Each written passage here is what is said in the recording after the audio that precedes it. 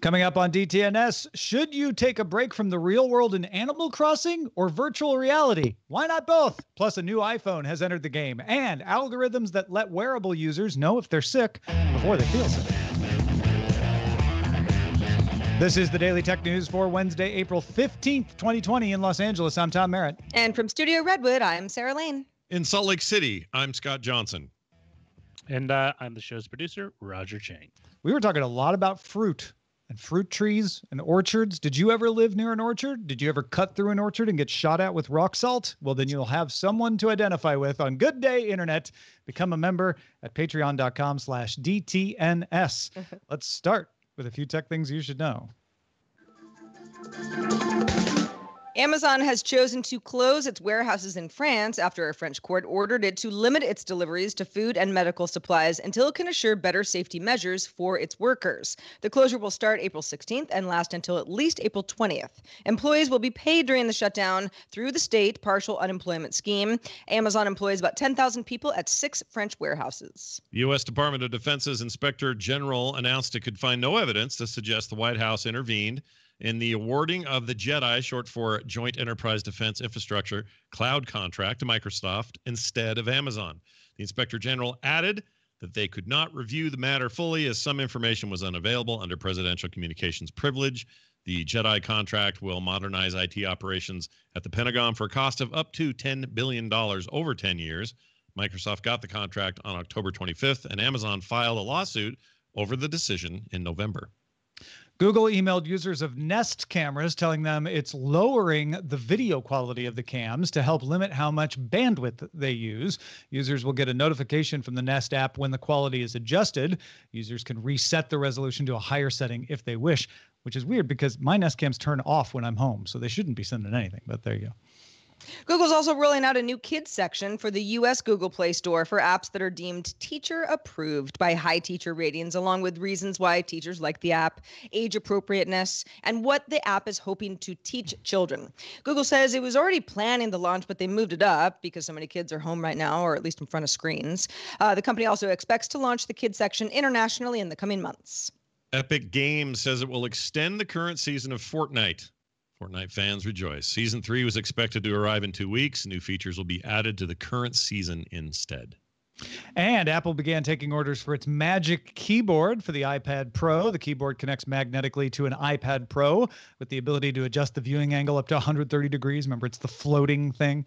Magic Keyboard costs $299 if you're getting it for the 11-inch iPad Pro and $349 if you want the one that fits the 12.9-inch iPad Pro. Both of those shipping next week. And Apple had another big announcement today. Indeed it did, Tom. Apple announced the iPhone SE has a 4.7-inch screen and home button with Touch ID, similar to the iPhone 8. However, it also has a 12-megapixel camera lens on the back and the same A13 Bionic chip that's inside the iPhone 11. So it's nice.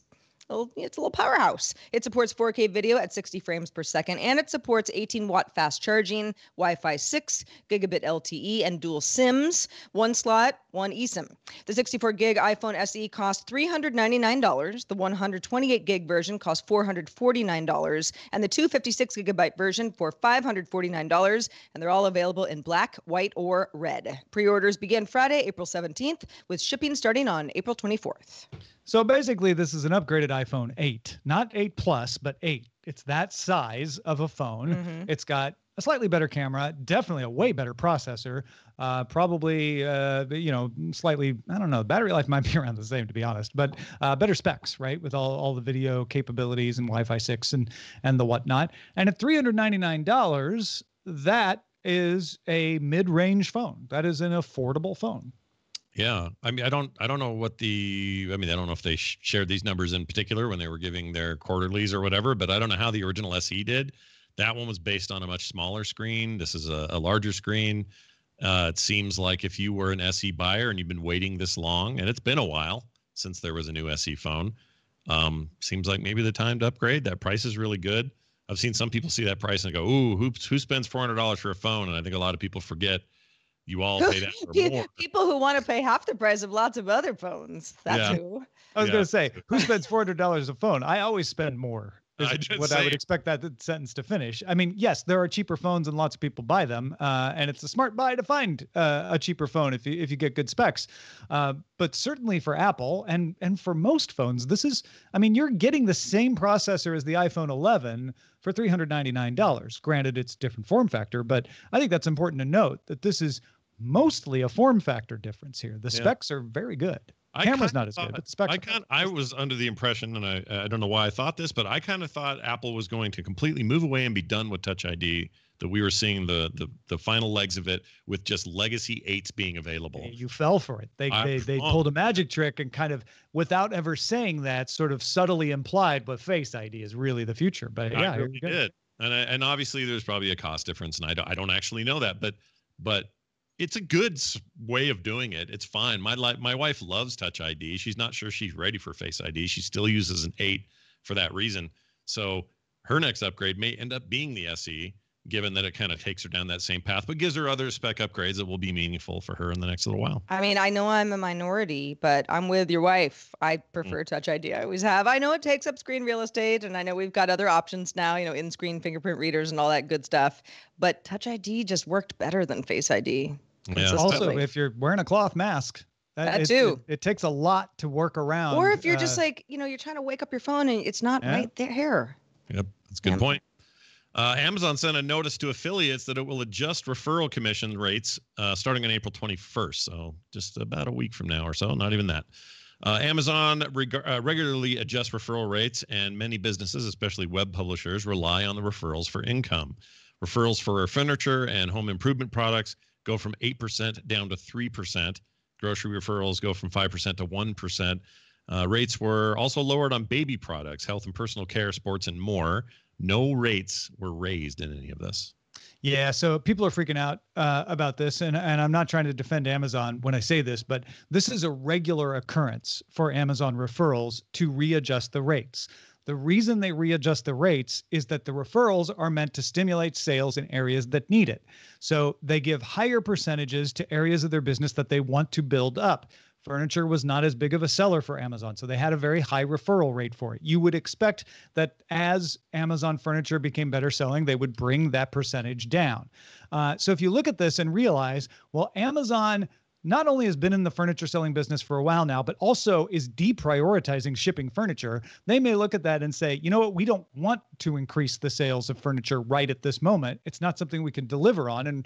And so we shouldn't be stimulating that. Also, groceries, they don't need any help getting people interested in. So it makes perfect sense to reduce that referral rate from 5 down to 1, to be like, hey, we don't need to be spending money goosing grocery sales right now.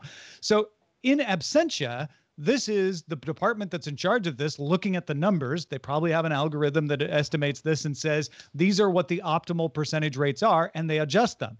Given the times we're living in, those adjustments all go down right now, and that makes sense. It is a little tone deaf of Amazon to do this, I think. But the numbers, if you're just looking at the numbers, are all rational.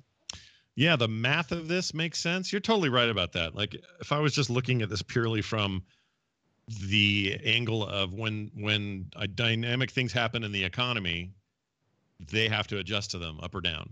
Yeah, because this is essentially advertising. This is how much they're paying to get people to get other people to buy stuff. It's another form. Exactly. It's another form of that. In fact, it's one of the few forms that's stuck around for small, blog runners and podcasters and people who are looking for a little additional income in a way that isn't. Well, and big ones too. Look at the Wirecutter. They make a large percentage of it. One of the best examples of very successful affiliate link based site. I mean, the information is great, but that's where, they're getting a lot of affiliate revenue, and larger publishers, the New York Times does product reviews and they've got Amazon affiliate links. I'm not sure how many, I assume the DTNS audience understands what we're talking about, but most sites will disclose this sort of thing, like, hey, if you click through us, we get a little kickback. We really appreciate da-da-da. They don't always. You can tell on the URL, when you hover over something. But just goes to show you, that Amazon's not going to sit around and say, well, hold on, we don't want to hurt the little guy. Mark over there who has that really nice pet product website with all those affiliate links might be hurt by this. Amazon is not thinking about that. They're thinking of moving their own merchandise in the best way possible for Amazon. So it's one of those situations where you go, gosh, if it were me. In fact, I interviewed somebody recently who just started a podcast, and it's all based on products, and it's very Amazon affiliate link oriented in a very clever way. And it's like, well, if that were me, I'd be super bummed right now. But then that's kind of what you get when you base something off of a company like Amazon or a company like Facebook or, large companies where you go, oh, that's kind of a neat little situation that I've gotten myself in, but you're completely at their mercy. Yeah. If this were normal times, I probably wouldn't have much more to say about this. But in a time where Amazon is trying to look like they're helping, this is not looking like they're helping. Yeah. To be a corporate citizen that is trying to help, they would say, look, we know so many small businesses and large businesses depend on these affiliate programs. We would have changed these, or we are going to roll back the changes for the time being because we're making bank. We can afford to do that. And we reserve the right to change these percentages again in the future. But for the time being, we're not. That would be Amazon trying to look like somebody who's going the extra mile to help small businesses. Instead, they look like the same Amazon that has existed for years in that they're doing what's in their own best interest. Sure. I hope it works out. I hope what happens is Amazon maybe even has a little change of heart in all of this, and maybe it is more algorithmic than people. And I don't know. There's an opportunity for them here that they could use a little bit of good PR at the moment. Ecobee launched a home monitoring platform called Haven for its smart home devices. Ecobee probably most famous for making thermostats, but they make a bunch of other stuff. Haven has a feature called Autopilot that brings data from any Ecobee device, thermostat, smart sensor, etc., and adjusts settings based on your behaviors. So that could include arming and disarming a security alarm, adjusting the temperature on a thermostat, turning security cameras on or off based on whether you're home or not. Haven works with Amazon Voice Services and Apple's HomeKit and will add SmartThings from Samsung and Google Assistant support later on. Ecobee also released an Amazon-compatible smart camera for $179 and smart sensors that are compatible with Amazon for $79 for a pack of 2. The Haven platform itself costs $5 a month for one device or $10 a month for unlimited devices. Yeah, see, if you really wanted to go whole hog, that $10 a month for unlimited is the right way to go. The Ecobee thermostat I'm pretty familiar with. House Next Door has one, which is a little, property management thing that I'm helping take care of. So I do I'm pretty intimately familiar with that. It's very nice. It does a lot of the same things that the Nest thermostat does, but it's its own layout. The whole kind of let's get smarter, let's know your habits, let's know, who your trusted neighbors are. If Scott comes over, rings the doorbell, Ecobee being like trusted neighbor, or trusted visitor rather than like, this is suspicious, this is weird. All that stuff, especially over time, as it gets more and more data from you, is all good.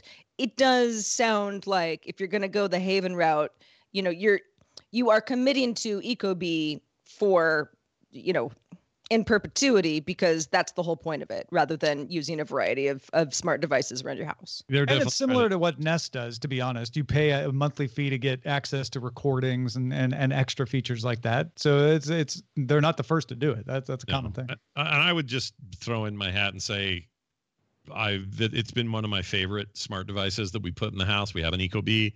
It was less expensive than the Nest alternative at the time. We're just talking thermostat here, but this device was great when we had that earthquake, and that resulted in loss of proper gas pressure for our furnace. This thing notified me and said, "Yeah, there's something up. There's something going on down there. You want to go look at this?" Told me on my phone. Now I know a lot of devices will do that, but they kind of earned my loyalty then. And I'm kind of all in on Ecobee as a brand, or certainly as an alternative to Nest and other, pricier alternatives. Stanford medicine researchers are developing algorithms that want to spot coronavirus symptoms in data collected by wearable devices. The algorithms will have the ability to sort through hundreds of thousands of measurements that get logged every day and note changes in things like heart rate or temperature that might indicate the body is fighting an infection, and then have the device send the user an alert, letting them know, hey, you might want to take your temperature or something like that. Stanford will collect data from 5 different wearable devices that will shape each algorithm, including smart rings, a range of smartwatches, although in the smartwatch category, Fitbit is donating 1,000 smartwatches to the cause and will recruit research participants from its 30 million plus users. So Doesn't mean that that happens to Fitbit users. They would have to agree to do it, but this is something that Fitbit wants to do to help science. And scientists from Biomedical Institute Scripps Research will help Fitbit track how the infection spreads through a community. Yeah, so this is just getting started. But that Scripps research you mentioned, they put out a paper in January describing how you could do a similar thing to identify flu symptoms before you get the symptoms. I mean, it's once you get the body aches and the fever and all of that, you probably don't need anyone to tell you you're sick. So the idea here is to use machine learning to identify the patterns that say, when we start seeing this combination of signals from all the signals that these wearables send us, it indicates you might be sick. And that's the time to call your doctor and say, hold on, I'm getting this reading from the Fitbit. And the doctor can say, okay, great. Take some extra precautions, lay down, get some fluids, self-isolate even more if it's a COVID-19 sort of situation. And this could be incredibly helpful because with COVID-19 in particular, asymptomatic people who don't have symptoms yet, can transmit the disease. So if this gives you the heads up, like you might be infected, that can help limit transmission. Yeah, hopefully it doesn't do a lot of, I hesitate to use the word false positive because this isn't meant to be. Well, that's why they're testing it, right? Right now they're trying to figure out if they can make it work reliably enough. Exactly, because that's a big concern. Yeah, because if they can do that and it is reliable, but not so, oh no, you might have a thing, and then everybody's kind of jumping to conclusions. That'd be good. But I'm all for this. And we've seen it over the last few years. Wearable companies, Apple included with the Apple Watch, Fitbit and others, are focused so much more, and Fitbit always has been, but so much more on health functionality that this makes perfect sense to me. And the sensors are just going to get better, and the abilities the watches will have will get better. I keep hearing about potential patent applications floating around for being able to test people's blood sugar with their watch. It will require piercing skin, so obviously that's tied up in a lot of red tape right now, and you can't necessarily just expect that to pass approval right away. But I love it. I love this kind of thing, and the more those devices can be there for more than just tell me the time and how many steps I took today, the better. I think I misheard you. Blood pressure doesn't require piercing skin, so you're talking about like something else. No. I said blood sugar. Did I say pressure? Blood sugar. Okay, gotcha. Yeah. I think, as somebody I'm constantly looking at the heart rate because, just kind of for fun more than anything, but like it does spike in ways that I know what my pretty normal resting heart rate is. And like the other night, there was a sound in my house and I kind of jumped and there was nothing. It was just, something that startled me. And I looked and I was like, oh, look, it did spike a little bit. Okay, well, I knew what was going on in that moment. But that sort of situation would be something where, you'd have to, like you said, Scott, like not be like, well, I must have the flu. Well, my device just told me, maybe, but the thing is like, it's knowing that those sorts of things are a natural part of everyone's day, and your heart rate goes up and down, and the point of machine learning is not like let's just look at every time your heart rate spikes and go you might be sick, right? The whole point of machine learning is let's look at patterns that even humans couldn't see. Sure. And figure out like, when is it just a spike because you got scared? When is it a spike that doesn't go with any other symptoms? And when is it like, oh no, this combination of events? We've seen this so many times now. Yeah. It's even more complicated than that. But basically saying this time of day, potential, history, et cetera, all points to like, hey, you might. And even then, even if this is reliable, I think what they're going to say is you might be coming down with something, call your doctor. And then you go from there with a medical professional. And how many times have we all heard, well, you're the most contagious before you even knew you had the flu. So the more that we can get ahead of this, and it might take a while, but we're all going in the right direction here. Yep. Hey, folks, if you want to go in the right direction to a quicker look at the headlines, you got to get Daily Tech Headlines available each day for 5 minutes or so. Subscribe right now at dailytechheadlines.com. Animal Crossing New Horizons launched March 20th. It was delayed. And so it serendipitously launched in the middle of a global pandemic, causing Switch sales to hit records and, in fact, have shortages. They sold 1.88 million packaged copies of Animal Crossing in Japan in 3 days. That's just in Japan. That's just physical copies, not digital downloads. That's more than Super Smash Brothers sold in its first 2 weeks. Now they have more than 3 million domestic sales, again, physical copies. Nintendo says it sold more than 390,000 Switch units just in Japan the week Animal Crossing New Horizons came out, and then 280,000 the next week. It's selling faster at launch right now, or it's selling faster right now than it did at launch. And the reason they can make switches at all is that they're made in Vietnam. It didn't run into the Chinese supply chain problems, but there still are supply chain problems getting people enough of these things. Installs of Animal Crossing Pocket Camp, that's not even the new one. That's the old one that was on the phone, have grown 7 times over the past month, according to Sensor Tower. So a lot of people are either getting sucked into the whole universe or don't have a Switch and are like, I want to do something with Animal Crossing. I'll download it on my phone.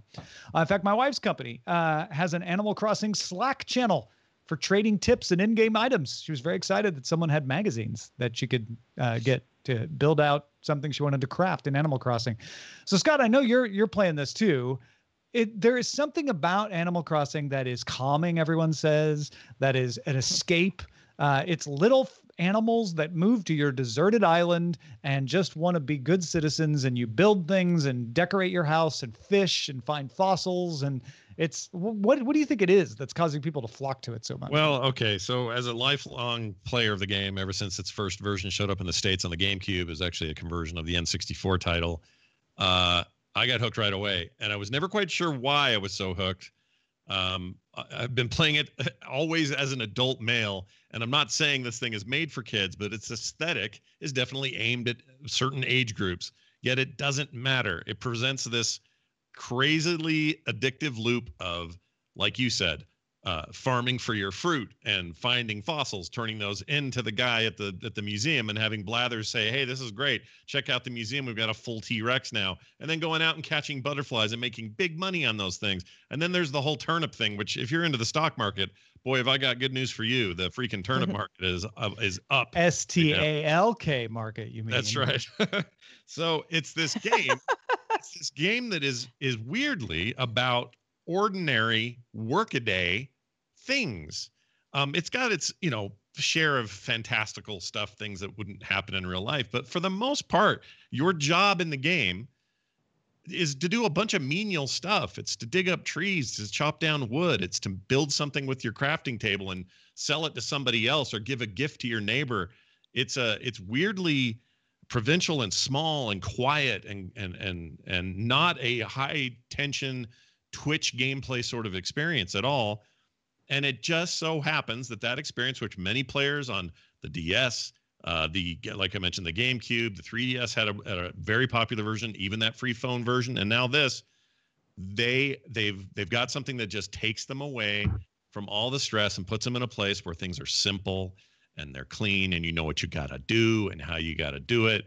And the loop is super addicting. I've got mine right here with me just in case I ever need it. Tom's playing right now. It's got soothing music. Like, I don't know. There's something about it. Of course, Animal Crossing is just one way people are escaping reality through tech. Author Reef Larson in the New York Times suggests taking a trip in Google Street View. He describes narrating a family vacation they had to cancel like a dungeon master. So instead of going to South Carolina, they used Google Street View and they pretended to go to South Carolina, and he had them stop and get food and go to a museum and all this stuff. Major telecommunications companies in Korea, including SKT and LG U+, are offering virtual reality services that include travel content. SKT reported a 41.7% increase in VR travel content usage between March and January. Sol Rogers over at Forbes is writing about VR experiences to take you away from your home. Games like Moss, where you play as a mouse on an adventure to solve puzzles. First Steps, which is a free orientation thing that's apparently really beautiful. Job Simulator, so you can pretend you're actually still going into an office if you want. Bait, to just have that relaxing fishing experience. Sarah Lane is testing the Oculus Quest, right? Yes. Live with it right now. Have you tried any of these, or do you have a particular favorite to take you away from reality? Well, you mentioned First Steps, which is it's kind of Oculus's way of being like, here's how everything works. Okay, you're probably very disoriented right now. We're gonna literally walk you through your first steps. And I had that feeling and I knew I was gonna feel this way. I knew that I was going to get a good headset, put it on, get something going, and be like, wow, this really is amazing, like everybody says. But it took that moment for me to really get it. And you do feel like, it's almost unnerving how quickly you forget where you are. You are somewhere else. In fact, in that particular simulation, you're kind of in like it's a much cooler living room than, the garage that I was in. And I was like, wow, this is a really nice room. I like this room. I feel good in here. There's nothing about it that's real at all, but it feels very real. And so as much as I hear folks, especially, you have kids or you live in an apartment or some sort of small space, or you don't feel super safe going outside. I'm not going to be like VR is the answer for you, but it sure will open up a world in ways that I think are going to help a lot of people who feel like the cabin fever is really getting to them in negative ways. Yeah. Just wanting to see something different. That's why those travel VRs are so popular. Because people are like, you know what?